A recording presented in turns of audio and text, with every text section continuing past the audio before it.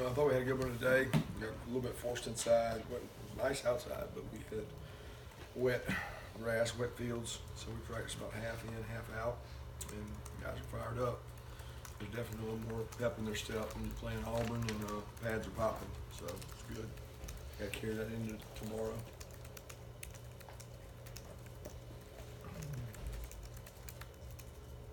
Noticed Jake out there that had the wrap on his leg, is limping around a little bit. Didn't know if that was just how major or minor that was. Wanted to check on it. I think he got a bruise or something. He got a hit one of those plays late in the half maybe. But he's fine. I mean, he's running. He took all his reps. Just got a wrap on it.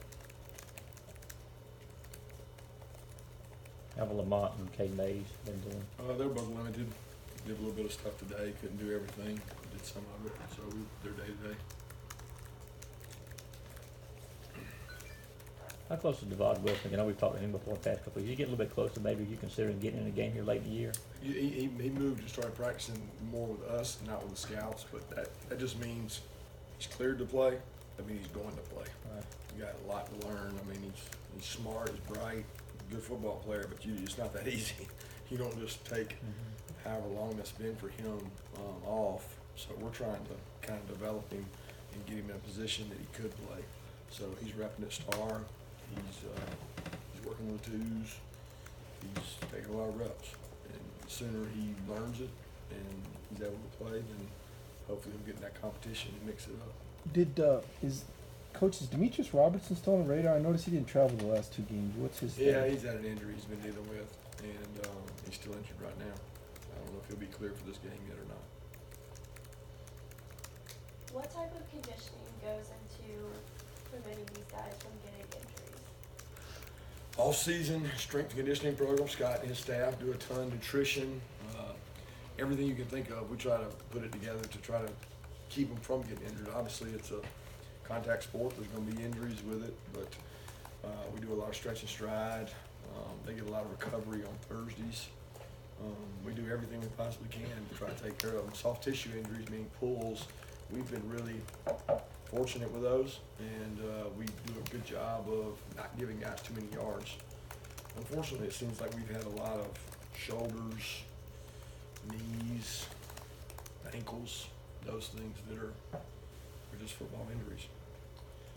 Looking at the game, obviously, with Auburn's front seven, defensive line, got a lot of seniors on that front. Where do you see those challenges might present, with your front five going up against that front seven? Yeah, they're big, they're physical, they're quick, they're athletic. A lot of them will be high draft picks.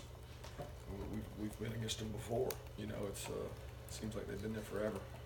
But they're talented and they do a good job up front. I think biggest thing is being consistent. You got to keep chopping wood. You can't expect to get a lot of, you're not going to get a lot of movement early on those guys. They're heavy and they strike.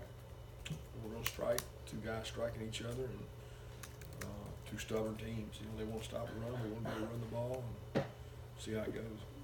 Coach, here's some reports out there that Mel is interested in the Maryland job, or they're interested in him. Those things usually don't come up until after the season, but how do you deal with that, right here in the regular season, if at all? I don't. You don't deal with it. Mel's one of the most professional people I've ever met. He's worried about these guys on his team. He's worried about coaching his tail off for them, leading the defensive unit, making calls. I've been there, done that. I know what that's like to have your name mentioned in a lot of jobs, and I know that Mel's focus is on getting our guys ready to play. Coach, how does this weekend, with it being the last, one of the bigger rivalry games at home at night, how does this serve as a big recruiting weekend for you guys? Well, we're going to have a lot of prospects here. We always have a lot of prospects here, but I think this one seems like we've gone forever without a home game, so it's kind of like everybody's ready to come back. And the fact we got a night game probably makes it where more people can make the travel. But it'll help us with that night. It'll help us be in a big game. Help us the fact that we haven't had a home game in a while, so we're expecting a lot of prospects, and it's a chance to showcase our new facility again and show them a good time. How much does that I mean, I know it's just one weekend, but how much does losing one recruiting weekend impact a recruiting class? I mean, how valuable are all those weekends to you? I don't know what you mean, losing a weekend. Well, you the Jackson. I guess because this would have been your designated home game with Jacksonville, right? You guys were the designated Oh, home you're talking team. about the neutral site. That cost you a recruiting weekend, if I'm not Yeah. mistaken, right? It absolutely costs you a recruiting weekend. It's you don't get to have they don't get to have anybody. So our version of our LSU Alabama game is held in Jacksonville, and we don't have prospects. So it's not conducive for recruiting. Absolutely, it's not. It's just the way it's been done here before. So I mean, it's not great for recruiting because you lose a home game every other year, and that just comes with it. But certainly helps to have more home games. Kirby, you've seen a lot of good running backs in your time as a coach.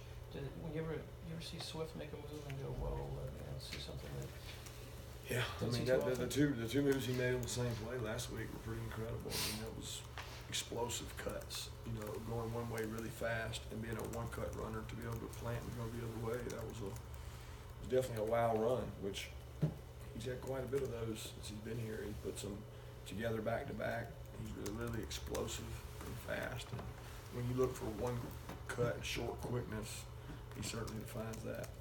After the game Saturday, Monty and Ledbetter both talked about the naysayers, doubters for D-line and front seven.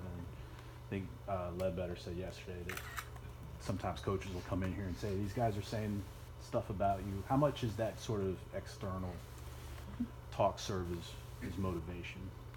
I don't really think I think the players get into it. I think they like to look at it, they like to see it, and they use it as motivation. I think the strength coaches sometimes use it as motivation, but I'm a big intrinsic motivation person. I think you've got to do it from within. You got to do it because it's the right thing to do. You got to do it because you want to do it for your teammates. Because what happens when you play good and they don't say that, and you have no motivation? You're always looking for the naysayers. I don't think that's big. I mean, obviously, if those kids said that, they may think it's important to them. And I think we had a great challenge last week, but we issued a challenge to them because the challenge was, here's a team who's running the ball really well. Here's a running back who's running the ball really well. You have an opportunity to go out and make a name or make a mark for yourself. But I don't think it's really about what other people say. On the edge, how do you see in that rotation between Brenton Cox and Robert Beal? What kind of goes into who plays where, whether it be just when the opportunity comes, when Andre Walker's aimed up? DeAndre gets gassed, and we try to roll those guys in. It's really been a matter of who practiced better. You know, Bill had the one family deal. He had to go to a funeral. He was playing really good. He was playing a little more in the LSU game, and then he misses the Florida game, and then he just really has had a competition. It's like who's practicing better, who does better, and each week, whichever guy plays better is kind of DeAndre's backup. In a lot of games they both played, but we're always going to do it based on how they practice during the week and make it really competitive. They both tend to work hard when it comes to wanting to play. Coach, fans kind of feel obligated to ask what fans want to know. And the black jersey thing has been speculated on, talked about, tweeted about, all that stuff. Is there, what is your stance on black jersey? I wasn't here when you did it a couple years ago. Yeah, we did it a couple years ago against somebody. I think it was one of the Dubai teams or something, and really for energy and enthusiasm. I don't think you need energy and enthusiasm for Auburn. If we can't get up for Auburn, then we've got some other problems. We've got to be excited to play, and I just don't think that's not relevant to me. It's not. I'm not saying that we're not ever going to do it. I'm not saying that we are. That's just not really what's important to me. That's just me. I believe in the guys going out and playing physical, playing hard, and you don't have to do things like that to get them fired up to do it. I really think they should want to do it.